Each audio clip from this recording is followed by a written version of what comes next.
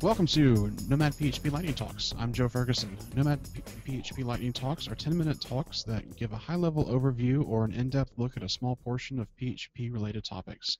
Lightning Talks are a great way for new speakers to build their speaking resume and for long-time speakers to test drive a new talk idea. Right now we have Jimmy Fursman, and tonight he's going to be talking about how to use Varnish to avoid API rate limits. Please make sure you visit JoinedIn after the talk and leave Jimmy some feedback. And Jimmy, I'm going to make you a presenter, and you should be good. Great. Can we see the slide deck so far? Yeah, you look good. All right. So my name is Jimmy Fursman. I'm coming to you from Seattle, Washington, and I just wanted to share a little trick that me and the team at HammerQuest Studios in Seattle came up with this summer while we were working on a project. The project was basically a winery wanted to use some real-time weather data about one of its vineyards on a front end that was run on the expression engine platform in PHP. And so we made a little CodeIgniter plugin that essentially wrapped the Weather Underground API, and that API, as far as its courtesy API calls, allowed for about 500 API calls a day. And as it turns out, each page load was really calling that API 4 times, so we weren't going to get very much traffic before we hit our API rate limit. And what we really came up with was we didn't need exactly real-time data. We needed recent data. And once the weather data was logged, it wasn't going to change again because it was archival. So we were really looking for a tool that would, without necessarily having to add any sort of caching layer in the PHP or in a templating system, a way that we could just only refresh this API data when needed. And the tool we came up with was Varnish. And Varnish is a reverse proxy cache that is set up to take requests on a defined port, and that's usually going to be port 80. And then what it'll do is it'll match on a number of criteria the incoming request, and if it already has an item that matches that request in its cache, it'll serve that and will never ever allow the request to get back to your web application layer, or PHP in our case. You generally would set Apache or your web server to run on a different port, like 8080 instead of its typical port 80, and then Varnish will intercept the incoming request, and if it needs to generate new content for its cache or it doesn't have the item in the cache, it will go ahead and proxy the exact request that came in to that port 8080 to be served up by your web server. Now, it runs on your box just as a service. It's very highly configurable. It has a simple in its format, but really complex in its flexibility configuration language that it runs on. And so it's quite powerful. You can use it for software load balancing. You can match on all sorts of different criteria, file extensions, URLs, any sort of headers that come in with requests. And then it has the ability to eliminate headers inbound and eliminate cookies inbound to start to normalize requests so that you can get more cacheable content or a greater cache hit rate. Well, in our case, we were just putting this API wrapper for the Weather Underground API under a specific folder on the website. So we were able to just use a very simple regex and match against the first part of the URL so that all incoming requests to that URL or that URL family were going to be served through Varnish, and then everything else would just be proxied right back to Apache and served up by the expression engine CMS. So it worked out fairly well for us. As we were building this out, we kind of thought about what were additional use cases for this. In our case, it worked really well because we didn't need real-time weather data. We needed recent data within the last 10 minutes. So we didn't need to be making calls all the time.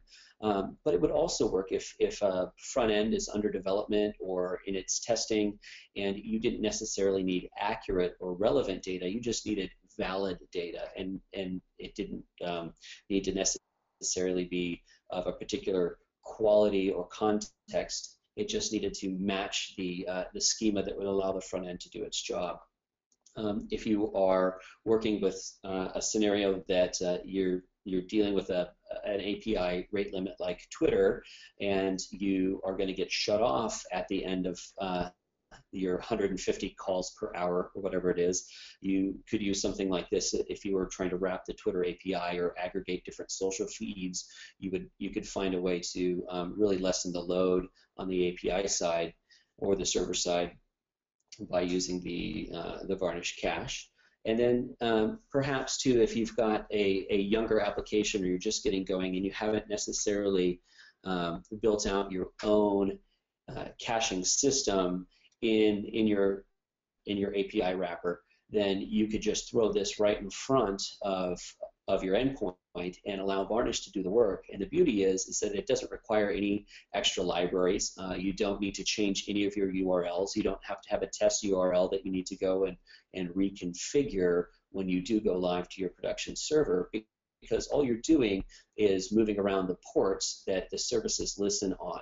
So Varnish then puts itself in front of Apache and it does the work for you, and it's completely transparent to Apache and PHP. So it's very easy to implement and then very easy to remove. So in order to get started with it, all you've got to do is install and configure Varnish. And then again, like I mentioned, you would configure Varnish to listen on port 80 and proxy the request back to port 8080. And then you'll set your web server to listen to those requests on port 8080. So it will grab everything proxied from Varnish. And then all you've got to do is come up with a schema regex that would allow you to match your incoming URL requests so that you can decide whether or not you need to send it back to your application, or you're going to allow Varnish to just completely handle the request and serve something out of its static cache.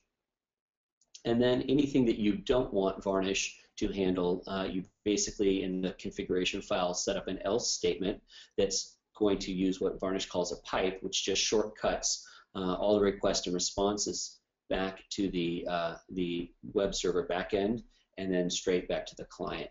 So there's really nothing that you need to do in your front-end JavaScript or your PHP application to allow the Varnish service to start proxying these requests. So I'm going to quickly show you here the difference between this Weather Underground wrapper that we implemented. And so we had a method called Right Now, which just shows the weather conditions at this vineyard in the eastern part of Washington State. And all I had to do in the configuration file was add that we match against the request URL for the WU string for Weather Underground.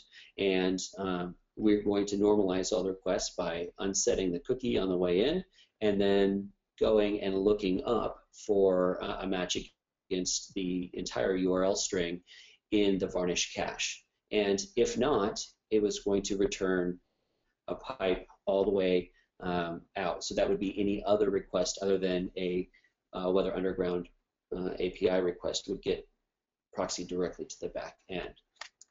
So if you switch over here to Chrome, you can see on the left side of my screen, I have a request to the localhost, and what it's done is it went and grabbed current conditions several minutes ago at the weather station location, and it returned back the JSON data.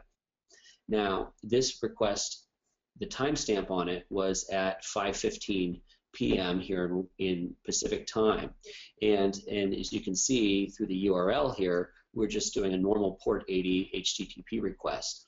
And if you look down here at the responses, you can see that it's been served by Varnish instead of PHP. And then if you come over here and do to the right side of the screen, I've got a more recent request, and I've explicitly declared port 8080, which is what Apache is currently listening on, and it is the same format of data except this one was live at the time I made the request, and you can see that it was from 5:18 here Pacific time. And if you look down here at the headers, you've got no indication of being served by Varnish, because this one we bypassed Varnish and went straight to PHP, had it request directly from the Weather Underground API, and then present the JSON data to us here in the page. So if I hit these 8080 URL, it's going to continually ask the Weather Underground API for updated data, even though the conditions haven't changed. So I'm going to run out of my API calls very quickly. Whereas over here on the port 80 side, Varnish will find the match in its cache, and it's going to serve very, very similar and mostly accurate data, because again, the weather doesn't change all that quickly without necessarily hitting my 500 request limit that I get on a daily basis through Weather Underground. So it's a very simple thing. No dependencies to PHP, nothing we had to do there.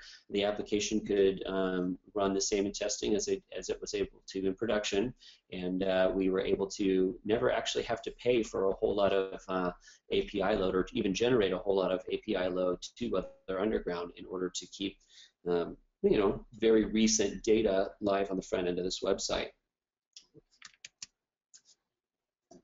So if you'd want to learn more about the Varnish cache, they have their own website with some great documentation. There's a couple recent versions out there. It's a continually improved piece of software. And I also included here a github.com link for a very robust and kind of complex configuration file, but it's very good to take a look at this one in particular, because it shows you pretty much every option that you can do with Varnish, and it's also pre-configured with some cases for very common cookies, tracking pixels, things that you would find normally in a dynamic website that you might need to accommodate for if you're trying to use Varnish in front of a more robust web application or high traffic website. So if you'd like to get more information about Varnish, I'll be in the IRC chat room for a couple more minutes, or you can hit me up on Twitter at @JeffWebb. Thank you very much. All right. Thanks for joining us for another Nomad PHP Lightning Talk. If you would like to give a lightning talk, please email me, joe@nomadphp.com. Please make sure you visit Joined In and leave Jimmy some feedback.